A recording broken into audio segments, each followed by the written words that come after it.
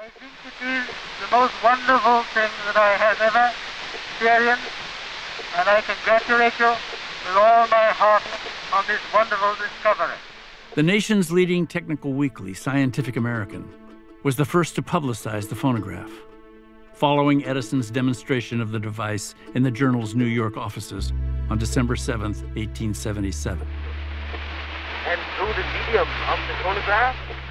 Here is a piece of metal, the paper's editor wrote in wonder, that talks in such a way that there can be no doubt, but that the inflections are those of the human voice. All the new technologies are talked about, written about in Scientific American. And everybody who is important in these fields, whether you're an inventor, engineer, or patent attorney, you're going to read Scientific American. Those physicists and scientists who were working on sound, and everybody who was following that and knew how complex sound was, here comes a joker with a little metal diaphragm with a needle in the middle of it. And he records the human voice. Alexander Graham Bell and the people who had been working on sound, like going to smack themselves in the forehead once they saw how simple it was.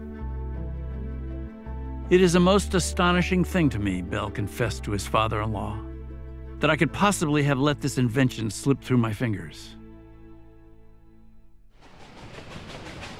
The brief notice in Scientific American set off a stampede. Reporters beat a path to Menlo Park to hear this astounding thing. And I am astonished and somewhat terrified at the result of this evening's experiment. The phonograph made Edison world famous, really kind of suddenly. He did demonstrations, and the phonograph just blew people's minds.